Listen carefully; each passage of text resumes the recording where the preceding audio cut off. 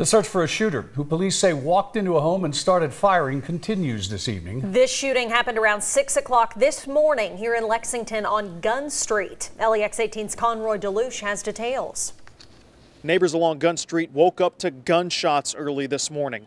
Once the dust settled, one man was taken to the hospital, and whoever walked into his home, police say, is still at large. Lexington police say sometime around 6 o'clock this morning, a person walked into a home on Gunn Street and fired a gunshot.